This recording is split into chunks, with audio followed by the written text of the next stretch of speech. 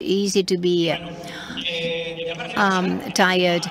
And now we have Jose Gregorio Cotua. He's from Venezuela. He lives in Chile, of the Simeon company. He has broad experience implementing IPv6 GPON networks. So people in the IPv6 GPON, I always give his name for people who want to ask questions. So thank you, Jose. Unfortunately, this time he is remotely, but I think that we can't lose this opportunity to ask him questions so that we can clarify doubts. Jose? Good evening, everybody. Can you hear me well? No.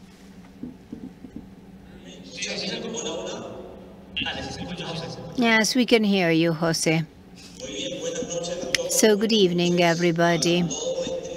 I want to especially greet the people at this event, either in person or through Zoom. Viva Mexico. Unfortunately, I haven't been able to go there this time in person, but I know Alejandro still invited me to talk about GPON provisioning in IPv6. So can you validate my screen? Can you see the screen? And I'm going to start talking because I know that I don't have much time. I see some people that I know there, and I want to thank everybody for coming. Unfortunately, I won't be able to take any tequila, but maybe some other day. So can you see the screen? Yes, we can. So thank you. Okay, so let's talk about the IPv6 provisioning for 10 GPON networks. What is it that we need to do to implement it in 10 GPON? I don't want to talk about GPON, but 10 GPON because we are at the time of the big consumptions of bandwidth and content, and GPON is a technology that enables us. First 10 GPON, and then now technology 40 and 100 GPON. So that is why I wanted to talk this provisioning of GPON networks, 10 GPON networks. So basically, we'll discuss a couple of things. We're going to talk for a few minutes of 10 GPON, and then we're going to talk about the provisioning processes. What are the protocols and the techniques that we must clearly understand, and then what we should do to configure end-to-end, and that in the end we may give IPv6 to customers that are in one of these networks. This is not a GPON tutorial, but we must see the context of GPON as well as the technologies of 10 GPON and 40 GPON. These are technologies that were designed for the networks of access that want to connect thousands of users using fiber optic passively, and with very important characteristics in terms of capacity. So we may have points of 2.5 gigabits, etc., and for greater speeds, and we may connect thousands of clients. To give you an idea, we can handle up to 64,000 clients. This is a technology that's based on a technology that is known as the T in XSL is the Eastland And at home, so we have a CP unit that is known an external technology that helps us optimize costs. This is absolutely passive and does not require any active. One of the most important characteristics of GPON is that, in spite of the fact that it can be used in many ways, this is a versatile technology. The key word is transparency. It's transition. It's allowing the technology, the homes to be connected to the ISP and the internet that the ISP offers. So,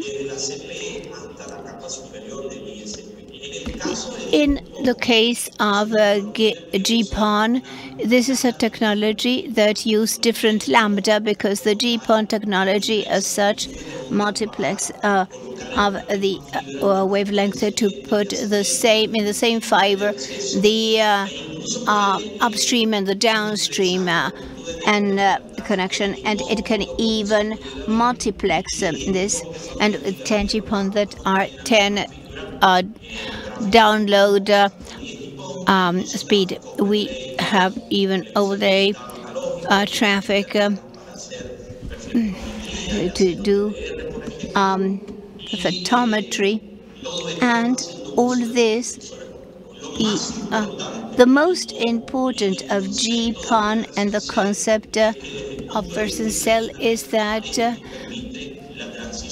this allows you to transition the packets of the ISP to the layers at high speed with great tracing capacity. The ISPs may be up to 40 kilometers away, achieving speeds of up to 10 gigabits in the case of 10 GPON, and more than 10 gigabits when there are several.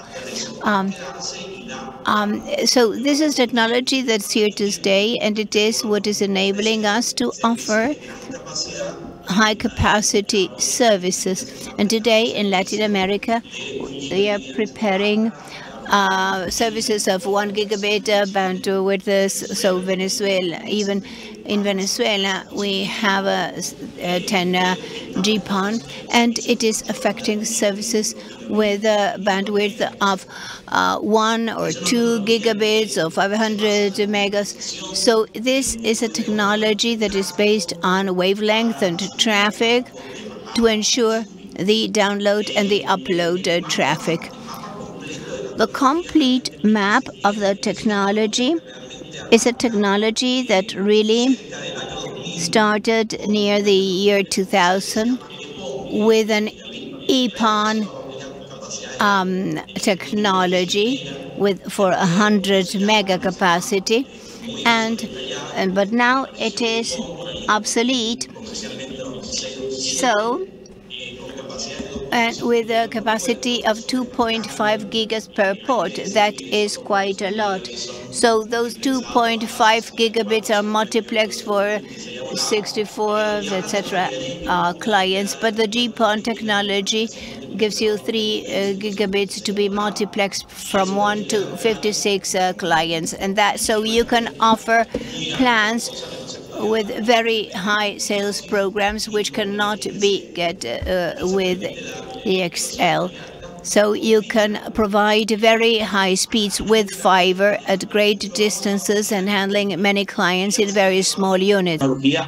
And in addition to that, this technology, in addition to have 10 and 2.5 up speeds, asymmetric speeds for corporate plans and carriers for smaller ISPs, but the standard is ready for the 40 GPON technology that you can include in the same lambda of 10 gigas or 8 gigas and 80 gigabits at 20, 40, and 80 kilometers distance.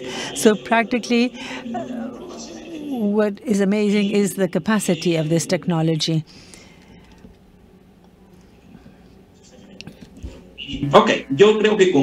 So I think that that is more than enough. Let us keep the key word, which is transition. This is a technology that will allow that CPE units, which we call the ONTs, can have access to internet services in the network, in the operator's network. This will be transparent for us, but for greater distances and bandwidth. So what we have to say is that in some cases a GPON network can also do routing. OLT has a capacity of an IP, can route and can do DHCP and can do proxy processes, DN proxy processes. But the most common use is that the OLT is completely transparent. Now, let us speak about the processes that we have to bear in mind. What do we have to know?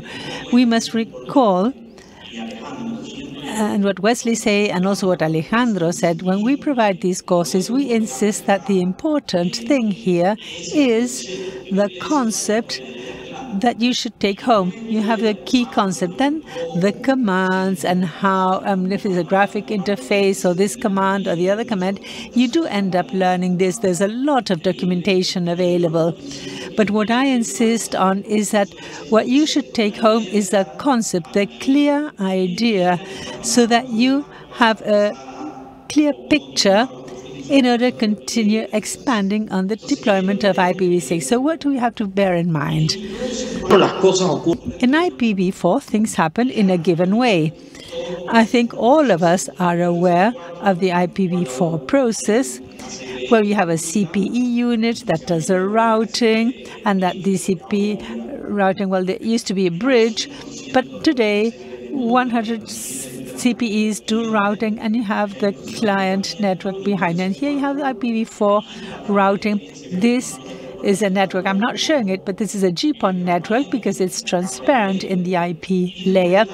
And then we have the provisioning layers, the VNG, and all the control layers for the SP. So when you have IPv4, your field of action is up to here. You have to do what you do here to do the one provisioning of the interface, and everything that is behind is masked because it is NATed. This is the NAT 4.4 that takes place there. So typically the client works here with an IP, and then I reach up to this stage. What occurs behind the client is a process which is in charge of the CPE, and the ISP doesn't act here beyond the CPE. And I have to focus on the process of the DHCP or PPOE or static addressing in some cases, but I go up to this stage here. Now, the point is that things change with IPv6. Now, with IPv6, the NATing process, quote, does not exist, unquote, or according to me, my opinion, this should not exist, and work is being done to trying to go back to NAT and so on. But nevertheless, this is something that is being discussed right now. But philosophically speaking, IPv6 is born so that we don't need to suffer from the problems we had with NAT.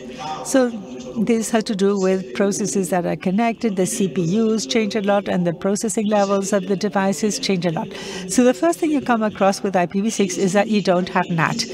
This means that the ISP now and the control layer not only has to reach here, but in addition to that, it has to reach the client's network. If the client has a fridge, and that fridge is going to connect to the supermarket to do an online purchase, because today everything is automated and things with AI, we don't know how far we'll get, but that fridge will have to have an IPv6.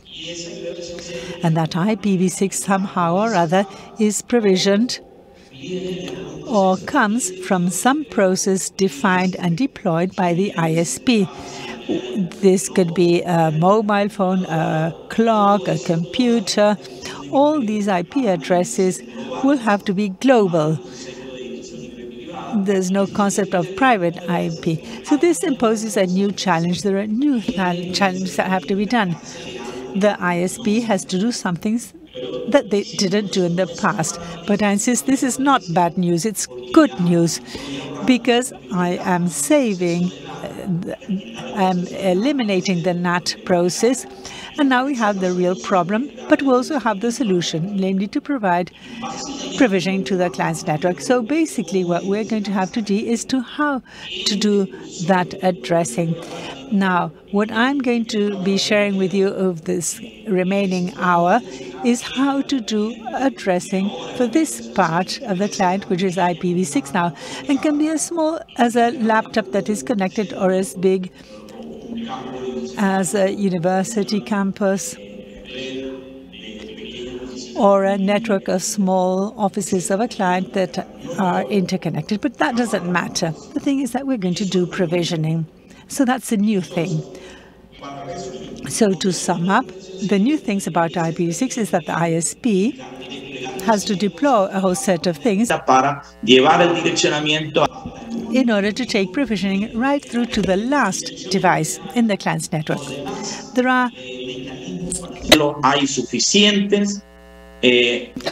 are enough mechanisms with all the security elements and automation, the appropriate, so that any device there may have an IPv6 version and may have access. In very practical terms, in black and white, let's divide the processes into two parts. The first is how to provision the one interface, the one. Here you have it, provisioning in IPv6 for the and the second is provisioning of the LAN interface. So WAN and LAN. So I have to take the provisioning there. That's the challenge. Taking that provisioning is a challenge. The solution is there, and we're going to learn it today. But that challenge is due to with the fact that we should not forget, but that all the addressing processes are routing process. So it's no, what's the use of defining IP addresses in the client's network? It's not 10 or 50 clients, it's millions. For some ISPs, there are thousands, other millions. Think of a Chinese city with 80 million people, and each of them has a CPE device, and if there are 50 devices connected, and all of them need at least one IP, and that needs to be automatic. So it's no good to address a device if I don't route it. So this, with the arrows, is a dual work.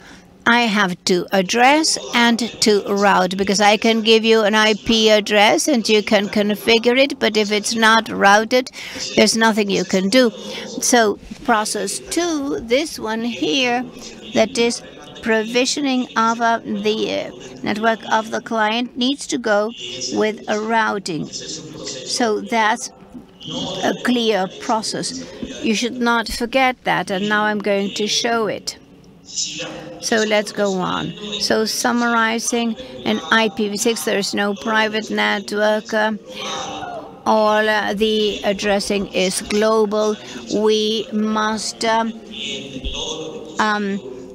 assign IPv6 addresses to the interface, to the one interface of the CPE, and the idea that it's that it should be a global address. So that is why they're assigned a /32, all the space of IPv4 multiplied time /64. So it's 4,000 million /64. It's crazy, the number of IP addresses. So there are some criteria as to how to assign that. So starting with the phase that the OLT is transparent, and here there's a switch of access that's transparent, and basically we will see how our router, this is the case of B. This is the graphs, and through, for instance, there are networks that can be very simple, others may be very complex, that must provision a CPE unit and not one, but millions, centralized and efficiently with a control that, and in addition with an invoice system, because I need to be able to control. So I must synchronize with the systems, with the invoice systems, and I must control the bandwidth, although the bandwidth is changing a lot, because as the bandwidth is larger and larger, now there may be a time where it is no longer controlled. So this is highly controversial. So that's what we're going to do. Let's have a very quick review. I'm going to show you the methods for addressing what protocols and techniques we have to address the interfaces. Let's remember that the IP addresses are assigned to interfaces of machines. So we have different methods. The most simple one is manual. That is, well, this.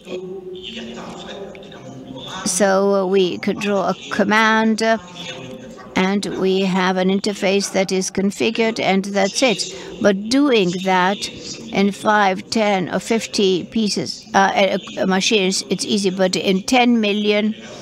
And delivering service in less than 30 minutes is almost impossible. So there are some methods, for instance, some of them are automated, like link local address, the gateways but we have mechanisms inherited that are legacy from IPv4, such as DHCP, that was extended to the prefixes, and together with a relay, that you're going to see that the relay is essential, and the process that allows us to auto-configure one interfaces for the concepts of announcing prefixes that are pure. And then there are other schemes such as PPOE or privacy. So now let's remain with the DHCP, RA, and with DHCP6 relay. So we need to handle those concepts well, to handle this IPv6 architecture in a GPON structure. So when you configure, you have two rounds. The first one is IPOE, that may be static or manual and automatic, and the other one is a PPPoE that requires synchronism with an architecture of authentication that also works. Some people like it, sometimes people don't. And regardless the path, we need to face the challenge that and in the case of DNA processes, NDRA, the idea is that with a computer, with an interface, with the previous configuration, goes to request a /64 prefix together with other options such as DNS, etc. And it makes it possible for the devices in that same domain to take that prefix using D64 or some other elements of a single address based on a prefix that may auto-configure, and from interface 1 may have access to the internet and have a gate to go out. So that is one of the first IPv6 processors that is over 20 years old. So it would be redundant to give you any details. I think that if you are familiar with IPv6, you must be familiar with this process. Why do I mention it? Because the configuration of these versions can be done statically, but it is not recommended. You can use RA or using DHCP. Here, there's a whole issue. The stateless DHCP, but sometimes the state is necessary for tracking purposes. In some countries, it needs to be like that. The law states that it needs to be like that. But we have for the one interfaces of the CPE devices understanding that this is a network of access and that this is the access router and these are the CPEs. We have mechanisms such as RA and DHCP, stateful and stateless for the one phase. However, an important thing that let me go back a couple of slides. One of the important things of IPv6 that sometimes goes unnoticed is that in IPv6 we don't need to give the internet to the CPE. As a matter of fact, the CPE may not have internet. What do we need to have? We need the client to have internet in its network. As a matter of fact, the networks may be blocked unless they need TR069 in the cloud. But really, what we need is for the client to navigate. So that is why interface 1 is optional. We may delete it. We do need routing because we need for a gateway. But and here the navigation comes from the client, and that happens because there's no NAT. As there's no NAT, the transmission comes from the client. Okay. Why do we need DHCP version 6 with prefix delegation? Well, some minutes ago I told you that we need addressing and routing the client's network. Well, the way we do that, we assign addressing to the networks, to the client's network, is that the control network sends the CPE prefixes, a pool of /64 prefixes. That is called delegation. So if I need to configure something that is behind you, I'm going to send you a pool of prefixes. For instance, 16/64 prefixes. So that block of 16/64 is known as delegated prefix, and delegated prefix is a set. It's a number of the prefix /64. There's a whole issue whether they are 16 or whether it's enough with 16, it's 64, 32, 65,000. So I'm one of those that consider that you have to give a /68 or /64. So that is an issue. But that is the reason why we need a protocol that doesn't send addressing but prefix. That is why we need a new protocol that is called DHCP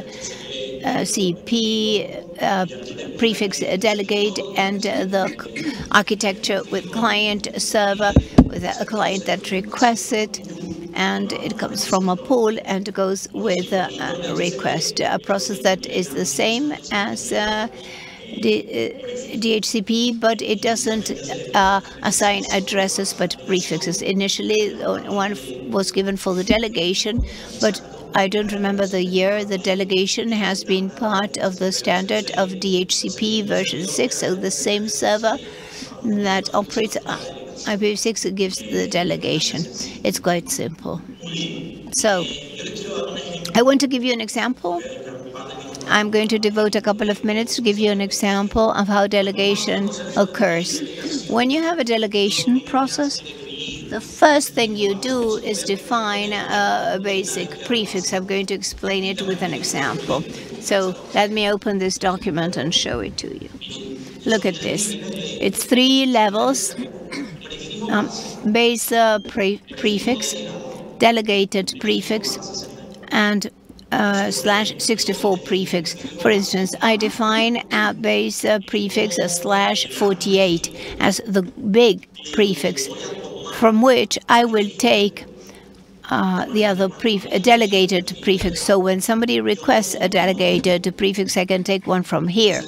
So I define a /48, and from there I say, well, whenever I'm asked a prefix, I'm going to give a /56. So if I have a /48, remembering the bit issue, and I'm going to give one /56.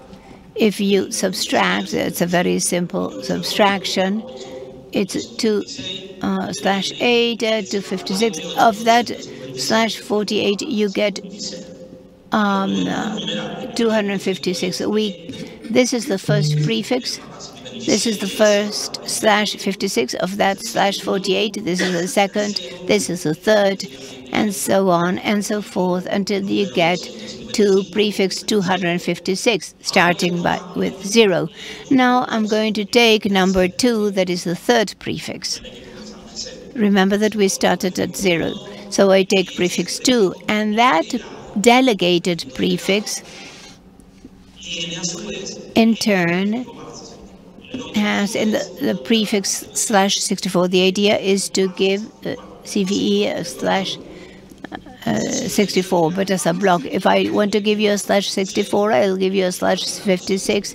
That is 256/64. I can assure you that when you do this, after doing this 2 or 3 times or 4 times, you learn it by heart. So don't get frightened. So those of you who know it, you may know that you can learn it very quickly. And I recommend you to take a couple of tequilas or beers or wine, whatever, and you'll do a couple of exercises. And after 1 day, you'll learn this by heart. So the first /64 prefix from that delegated one would be this, and the second would be this one, and the third. So if we have a second /64 of the third prefix, which is /56, taken from the /48. So having understood that, here we have a table, and you might ask, well, how do I work? I work /48 to 56, and 56 to 60, or /48 to 52. So I prepared this table, and the material will be made available. Today I learned something from Wesley. It's good to have your own QR, like Wesley did. So here, if you have a /48 and then a /60, I can delegate 4096 prefixes, and each will have 16. In GPON, this is great because everything is through GPON. With GPON, you have 258, and I like this formula of the /48 with the GPON, or a /48 in the GPON port, or the /36 for /48, and I divide this 36 and 440, and a /48 for each delegated prefix. So there are many, many options. Some people say, well, a /48 is too much for a client. I'm going to give them a /60. And there is a webinar out there of Alejandro Acosta, who's an expert on this. So what I would say is not more than a /48 and not less than a /60. If you want to have an average of /56, that's fine. If you wish to do this according to LACNIC's guidelines, which is not so binding but is helpful, you can use a /48 for clients, and it will work very well. It will harm no one. So these are the base prefixes. Here we have another example This is a further explanation. So this is a recommendation made by Alejandro Acosta. It's not a good idea to have a /41 or /43 because you will get mixed up. So the idea is to make this as easy as possible. Now, let us now go over to the practice. I will directly go to the exercise. This is the topology we have, this one over here. We have an access router, and the addressing request should be with AAA and be authenticated. I'm not going to touch upon that topic, but the concept is that provisioning will be done through the access router. We have an access switch. Very often the two are the same thing. We have the OLT. The provisioning level is transferred, the GPON network, and this is a CPE. The two protagonists are the one who does the provisioning, which is the access router. This can be quite simple or as complex as an MPLS network or a microwave network or whatever. But what we are concerned about is that this guy over here does provisioning to the CPE. The CPE, this is the router, and we need to guarantee that what we have over here gets all this. So let us think. Let's have a look at the parameters. Regarding the ONU, I remember I gave the first GPON courses back in 2006. And back in those times,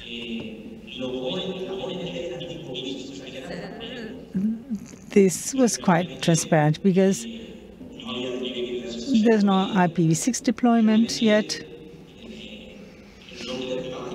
And the router was behind the ONT, but from 2010 onwards, the ONUs became more and more relevant, and now the ONU has everything. It includes routing and NAT, proxy, and DNZ, Wi-Fi, several Wi-Fi ports, telephony. It's very complete. But we have to work in layer 3 mode. I'm not going to configure in IPv6 only. It can work in dual stack or in IPv4 only. And I'm going to go directly into the setup. Let's dedicate a couple of minutes to the setup of the ONT. When you start setting up the ONT, I entered with a link local address. And that's one of the good things that the ONTs have. Namely, it already comes with native IPv6. And then on the client side, you can enter directly. So you can set up an ONT in different ways through XMN and with many options, TR079 by commands. From the OLT, some vendors allow setting up the ONT from the ONT itself. But I'm going to use a very simple method, which is through the web, because the objective right now is not the tool, but rather to see the concept of what I have to set up within the ONT. How are we doing with time, Alejandro?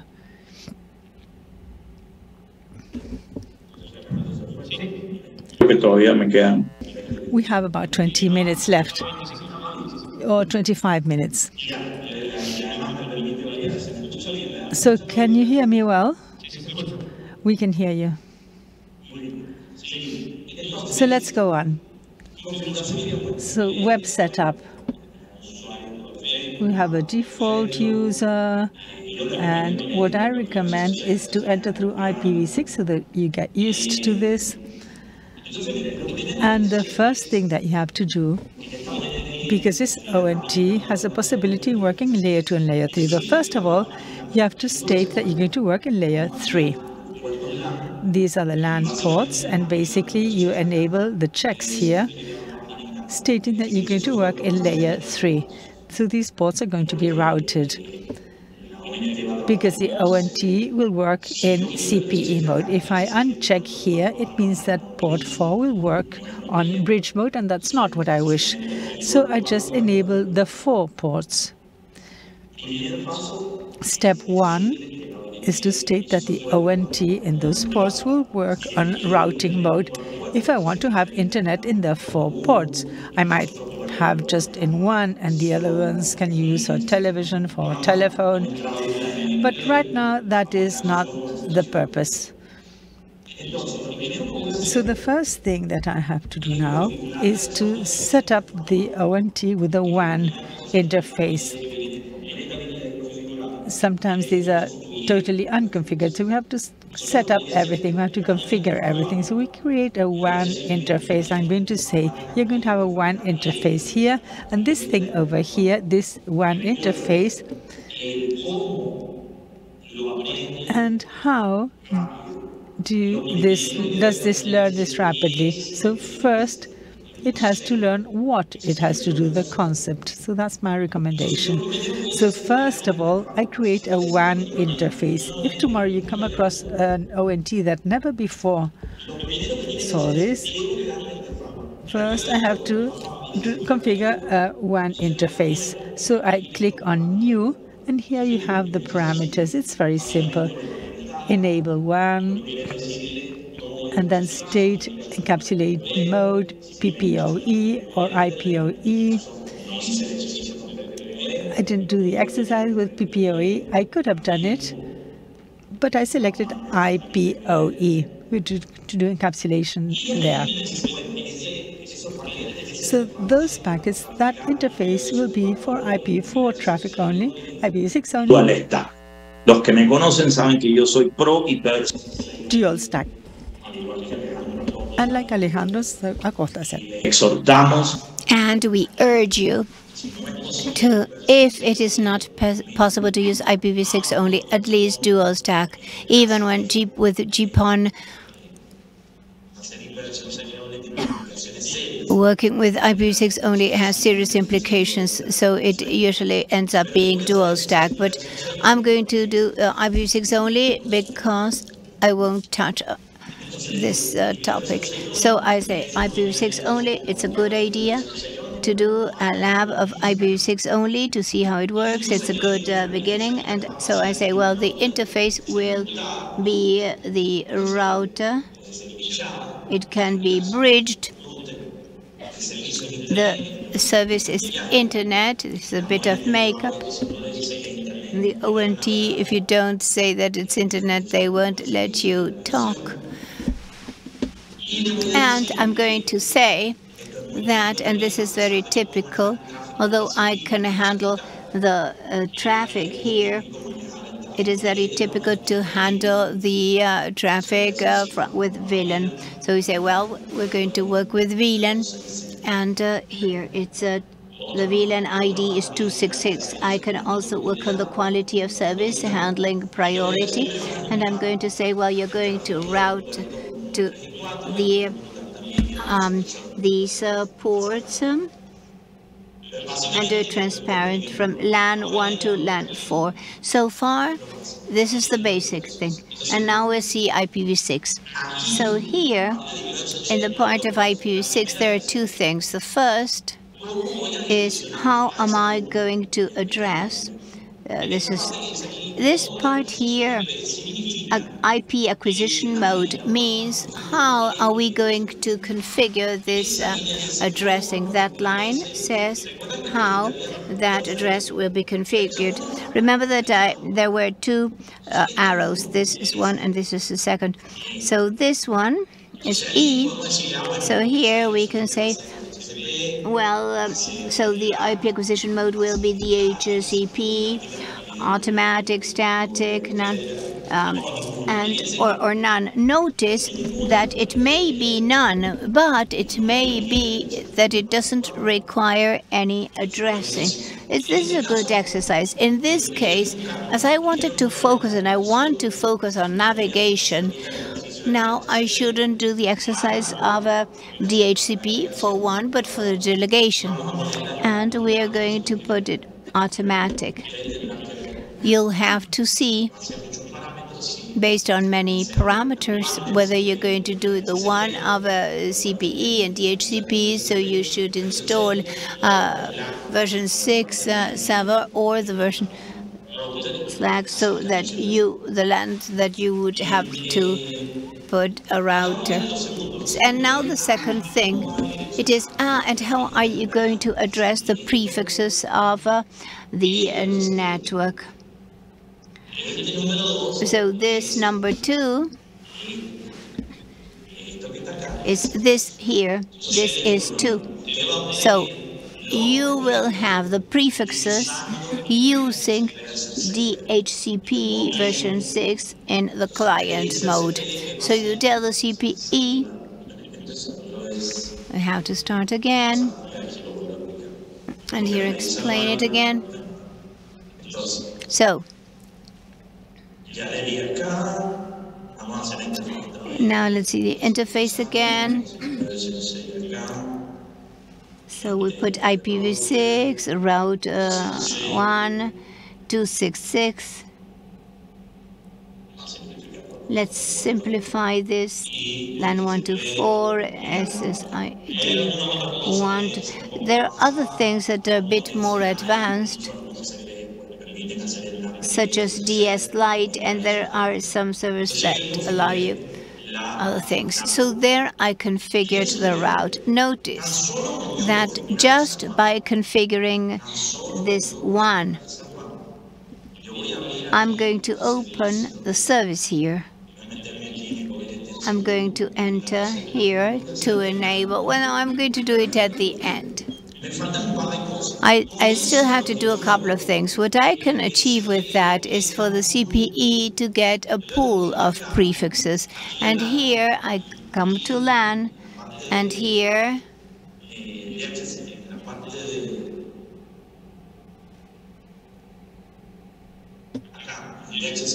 DHCP version 6 server, and I need to say, well, what IP address do you have in the LAN side? What IPv6 address am I going to put here? A very important thing here is the CPE of the LAN side does not need any addressing, only an IP. So just this is enough. Typically, the IP address is FE80::1. So how am I going to get the prefix using 1? Which one? The one I just configured. Mask. This is the mask.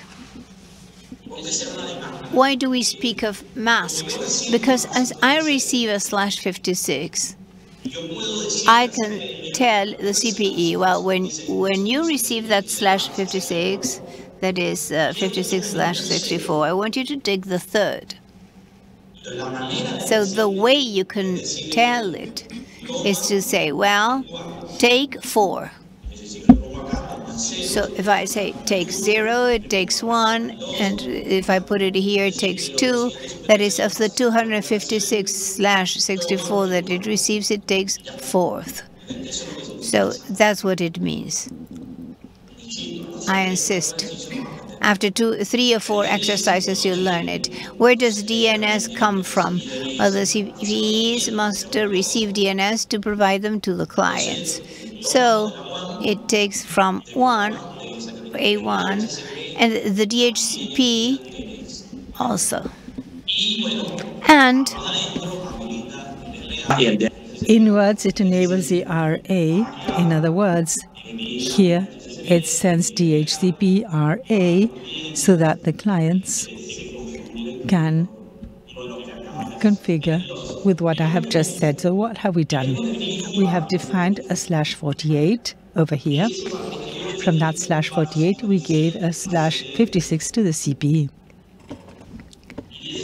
From that /56, it took 1, the 4th, a /64, and it did RA And this is how I face the challenge. So that's the third step in the ONT. And there's one thing missing, which over here is the following. En LAN. I'm in the LAN here, or otherwise, let me check in router.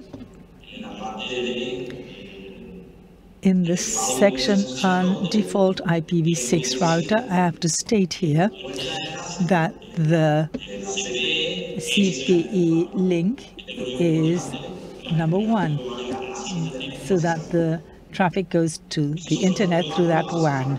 So these are the 4 steps for setting up a CPE with IPv6. And one final thing, which is optional, is namely that all CPEs have a routing table, and I can add static routes. Once a student asked me about this. He said, well, my client's network has to connect directly to the CPE. Well, here you can have a router and put another network here and a router here. So the client's network can be as small or as big as you wish. So the CPE helps you. You can add routes and even some PPs, IGP inwards.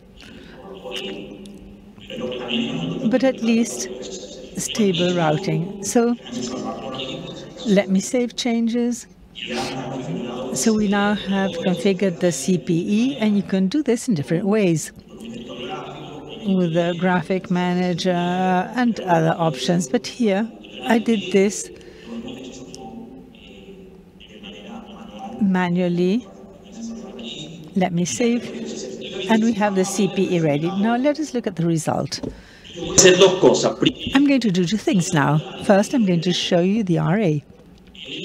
The RA, remember I said I'm going to do this with RA, but you can also do it with HCP. I'm going to do a RA here, over here in VLAN 266.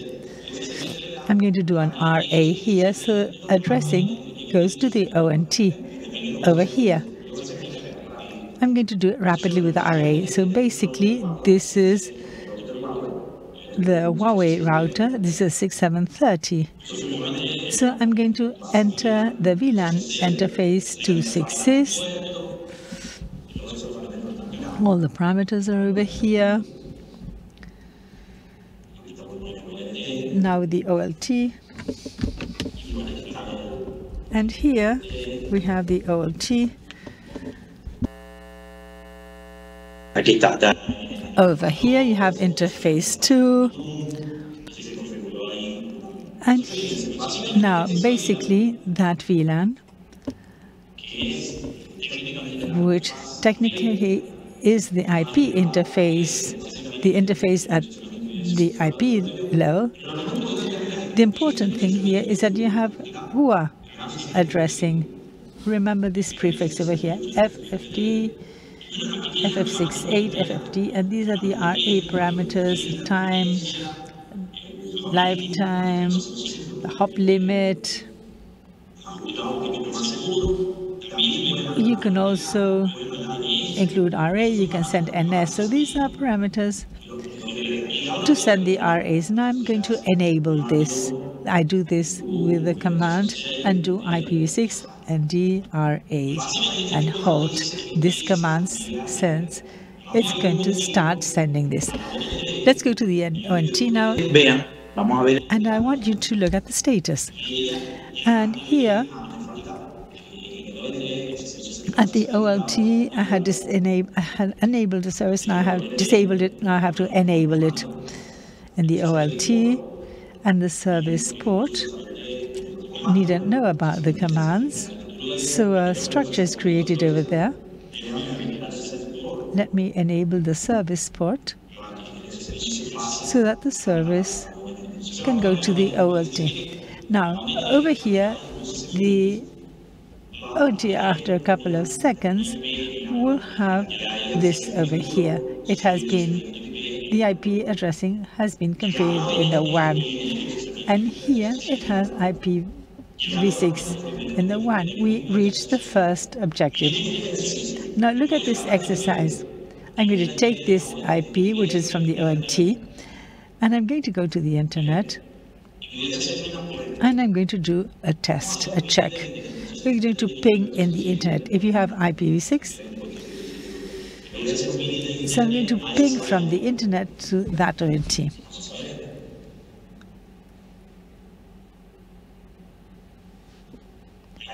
So here we are, and that ONT already has internet. Now, that's not useful for me. I want to have internet in the PC, not in the ONT. So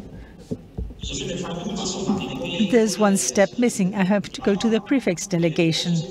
How do we configure the prefix delegation in a WAN? Because you will see something that has to do with routing. These are the commands of the DHCP. Basically, I have to create a pool, and the concept is to create a pool, which is this one over here. Here we have the /48, and I say, you're going to take this from this /48, you're going to have a /56. And when you sign this, you sign this with a lifetime, etc. And after that, in VLAN 266, I enable that delegation.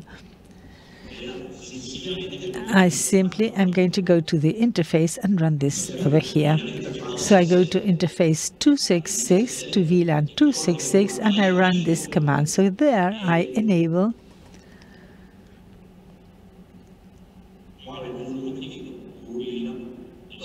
one VLAN 266, and there you have this output. Now look at this over here at this prefix 28037210 FF68. Now let's see what happens with the ONT. Just a couple of seconds, and let's see if we receive the delegated prefix. This one is not as fast.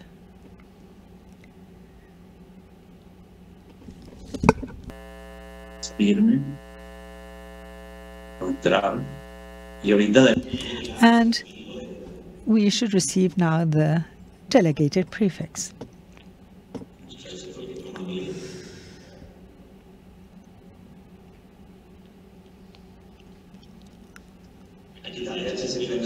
DHCP v6 pool, a couple of seconds, and the ONT should have received the pool.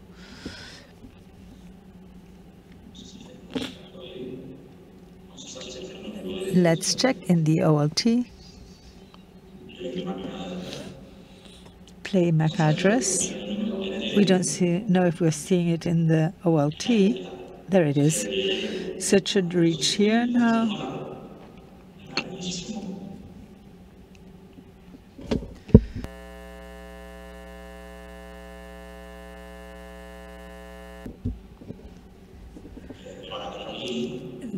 Let's look at the parameters over here, and 6, and apply.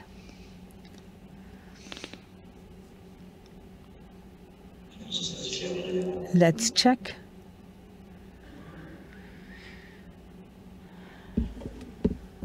Here it is. So this is the one, and now I received a prefix. If you pay attention, this is the first prefix of the block. It's this one over here. That's a /56. So I think you all can view it. Now, that is useless. I have to announce it through the LAN, because the concept is that from that prefix, a /64 is taken and taken downstream, so that the PC that is behind the CPE then takes one of those prefixes, specifically the third prefix. He corrects himself, the fourth one. And let's see what happens. The PC we have behind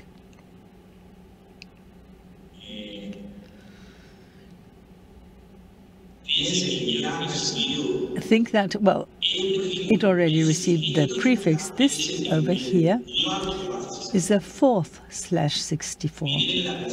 And look, at the relationship between the /64 prefix that the PC took and the mask that we have over here. So look at the PC, and this is the addressing.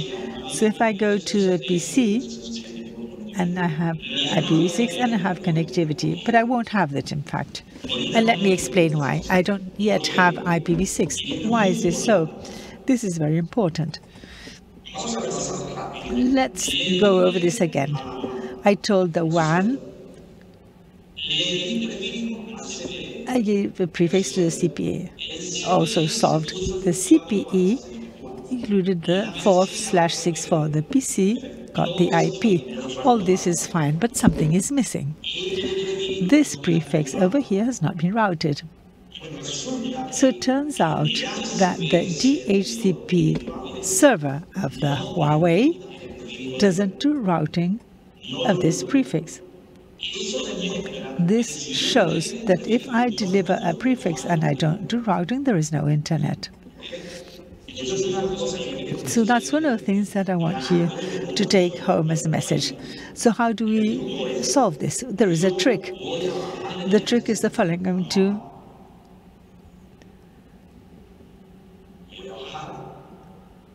going to download the DHCP, the VLAN,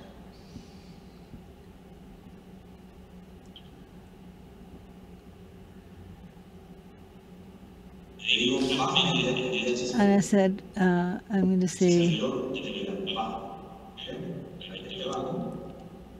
display the DHCP, and what I'm going to do now is that I'm going to do a relay. In other words, I'm going to tell the Huawei or the access router that when it receives a DHCP request, when the Huawei receives a DHCP request over here, that request then creates a relay to someone who's over here, which is a MikroTik. Because it turns out that Huawei, when it does relay, it does the routing, and MikroTik too. MikroTik does routing when it does delegation, but that's not the case for Huawei.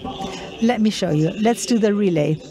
Now, with this aim, we have to come over here. This is for relay.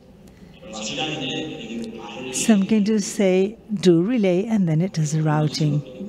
I apply the commands rapidly. So basically I said do relay to this IP and do the routing of this one over here. And this is the MikroTik we have over here. Let me restart the ONT.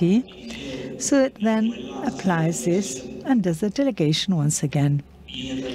So while I explain this, let me restart this. So save and restart. In the MikroTik, this is a good delegation system which works perfectly well. But basically, it does a pool over here.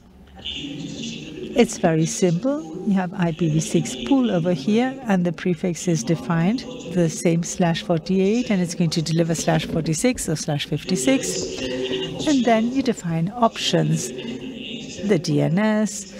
Here you have this in hexadecimal. You can include the domain, and you have the hexadecimal here. You can also do NTP and include the hexadecimal. And simply you tell the interface to the service. You can do just anyone. And you indicate the pool. So what happens then is that the ONT requests the prefix to Huawei, and Huawei sends this to the MikroTik. So MikroTik sends the prefix to Huawei. Huawei sends the prefix to the ONT, and in turn it routes it. Let's look at it. Let's see the ONT. Let's give enter. Let's see the prefix. Let's see the status. it must have obtained the same prefix. But now there's a difference. If I go to Huawei and I tell display IP6 routing table, you realize that here there's a prefix. This route here is on our route is the prefix route. That is called delegated prefix routing. Without that, there's no delegation. Now the PC behind, you'll see that now it has internet. Do you see it? Now it has internet. So now I can pin Google 2001. It's a famous 888. And we succeeded. Look at everything we had to do. We had to mount an RA to give an IP to the one of the CPE or DHCP to. If we have lobbing and state, we mounted a server to give a prefix. We took a /64. We did RA here with the HCP. We did a relay here. We mounted a DHCP in MikroTik, or it may be another Huawei, and Huawei routed it. Oh, that's what you have to do for this PC to have internet, and that is how we managed. We succeeded with our objective. So here I will give Alejandro. I guess there's a part where you can download this material. It's all, in all the commands in Huawei, and you have the commands in MikroTik to create the delegation, the hexadecimal. And if not, I will send you a website. This is going to be a public information for all the participants to this event. Now, recommendations. I'm closing. Recommendations. You must understand, well, the baseline recommendation is to start to in-depth the implementation of IPv6, and if you have a GPON network, they work very well with IPv6. All the contents are already available in IPv6. The second recommendation is to demos and practice and pilot tests, understand what you're doing well. The command, the machine, you'll understand that as you go, but understand the processes that you need to deploy to reach your goal. That is that the PC, there's no need for it to be a PC. Any device may have IPv6. That's the objective. Define what you have to do, what the machine will be, when, how, and then you have a specific specifications. Remember that for each VLAN you'll need a DHCP6. Get started. Alejandro, I think that with that, basically, that would be it. I don't know whether you have any questions. Well, first of all, Jose, thank you for the presentation. Yes, indeed, here we have quite a few questions. I think there are 3 questions. This is a Zoom question. If anybody in the room wants to ask something, let me know, and we'll have one of each. So let me start with Zoom. Elias Mayorga, he asks, how would you structure in the PD if you need to give a specific routing as segmenting networks at home with the new applications that reach the host? For instance, we need a /56 to a business client. Well, let me check. If behind the ONT there's a network that starts with very simply, but that network needs to evolve until it's routed. For instance, maybe with there's no problem with the CPE, you can do it, and with the same /56, if that was defined as the delegation receiving the CP, That's 256/64. From the beginning, that should suffice for a medium-sized network. That is why I suggest delivering a /52 or /48 so that the client may have a network as large as it wants. So, and this can be extrapolated. So for each device, so this is absolutely possible to deliver a /48. The network of the client may grow as much as you can, and there's no need for you to give them an additional /56. If in that ONT there is, if it provides services to 2 clients, then it's you can separate by type of clients, by VLAN, by type of service, and each will deliver the size of the prefix that they need. Not all the delegators need to give a /56. Some can give a /60, /52, or /48, never less than /60. So with one single prefix that the ONT receives, that should suffice. I hope I understood your question right. Yes, I think that that is the way you should interpret it, Elias. So please feel free to ask it again, Elias, if that was not what you asked. Jose Gregorio, any more questions to Jose Gregorio Coutua? This is the first time that during a LACNIC course we are giving IPv6 and GPON, 10 GPON. This is so important to have Jose. Henry Godoy through Zoom says, very good presentation, Jose. Now I have a question.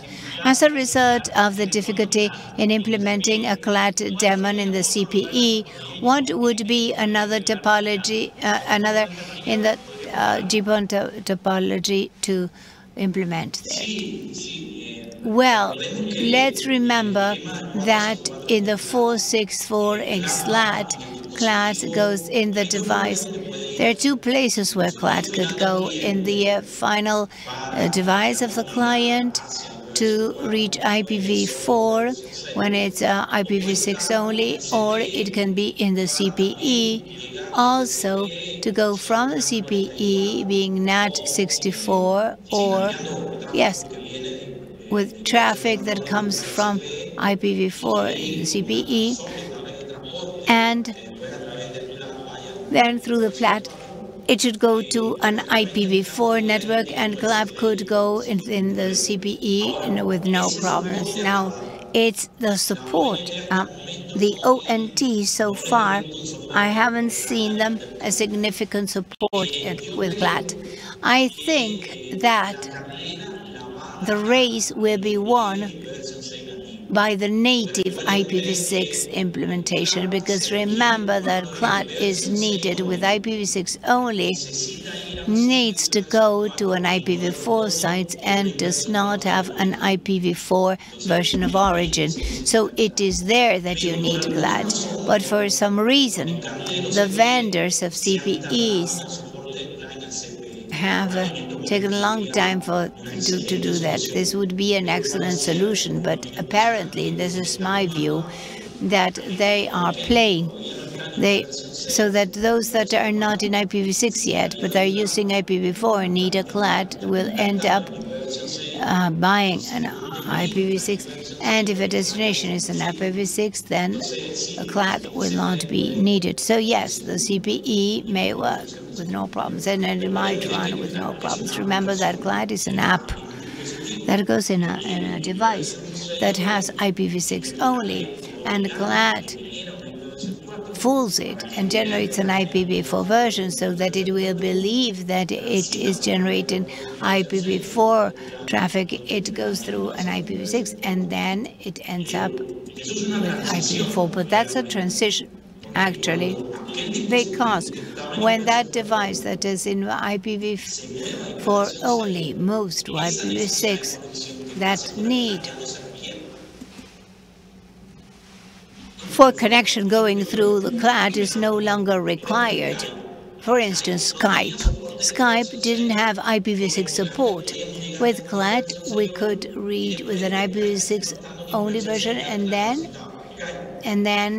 when we got them, people were no longer using Skype.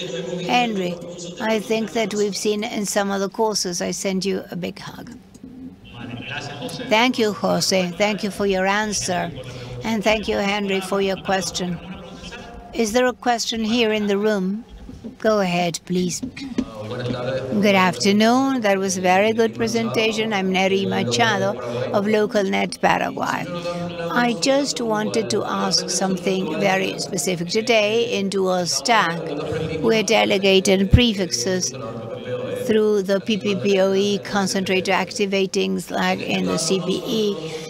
In this case, as we delegate the prefix to the OLT, what would we win with that?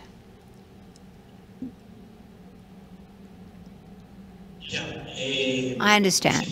Yes, if I understood, you would be using a scheme of PPPoE for the configuration of the CPE, and on that PPPoE scheme, you would have the delegation. Is that the question?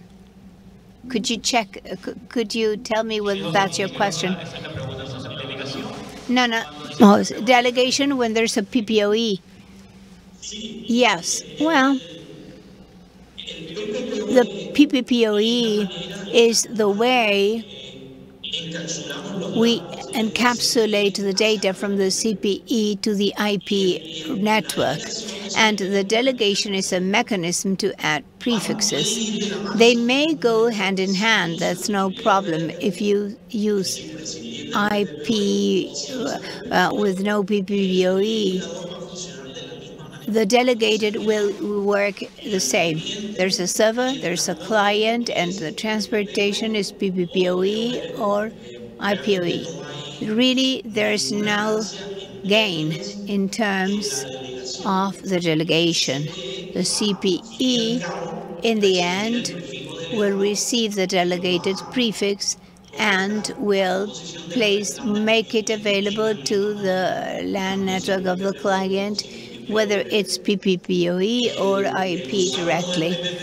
Using the PPPoE will have some explanations of help for management of the client, but because it comes from a paid user, of course, maybe the client will benefit of going on with the same trend. So you can work with or without PPPoE. There's no things don't get better if it's a PPPoE. I think there was one more question here in the room. One more question, then a remote one, and then we would close the session because we've run out of time. I'm Valeria Slavkovsky from Dominican Republic. My question is, what other software or solution, in addition to MikroTik, can I use as a server for IPv6? That's a question. That's a good question. Fortunately, I would say that after the RA concept, the protocol that has the greatest support should be DHCP v6. We can't do without it. It's essential. So what I mean is that all the founder focusing to an access and network, probably with a border router, you won't find that support. But all routers for access or all machines with the VNT capacities has support. MikroTik has it, Huawei too, and even the Linux servers, there's a daemon, and several daemons and applications that do delegation very well. Cisco, of course, Fortinet, R5. All these have support for delegation. This is fundamental.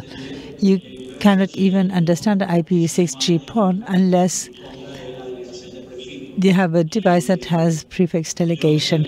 And I dare to say that any device that you're going to use for access has support even for the most simple of delegations. And also for practice purposes, you can set up a virtual machine, you put Linux and MikroTik, and you can do this very well.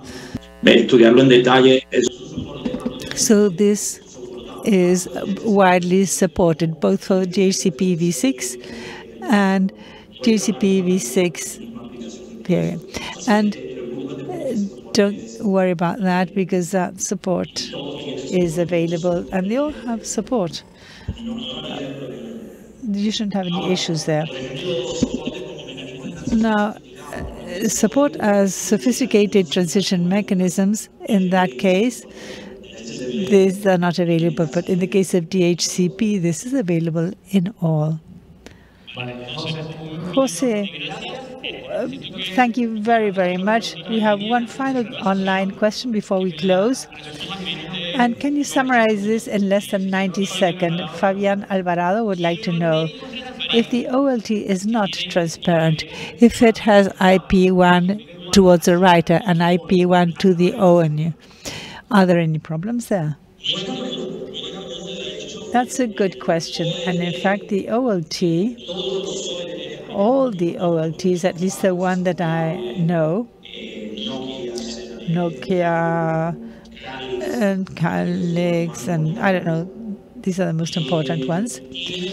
They all have the possibility that the OLT works in a non-transparent mode, in other words, routed. And when we have done routing, performance drops. So now,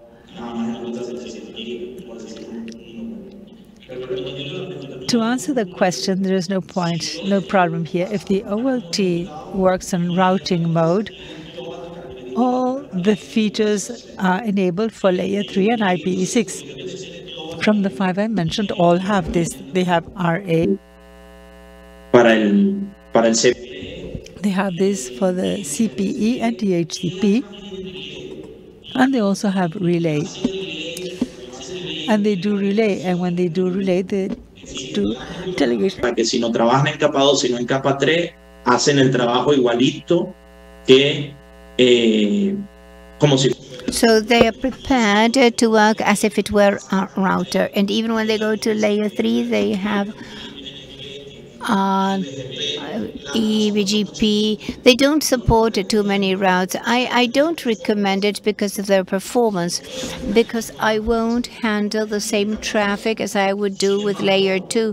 However, I have worked on projects where, because of specific issues, they put an OT and routing, and they do an impeccable job.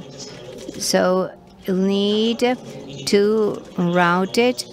But the answer is there are no problems. So an applause for Jose. And now Sandra will close. Actually, I want a round of applause for Ale and Wesley, Jose, again, because it's always a pleasure to listen to them. And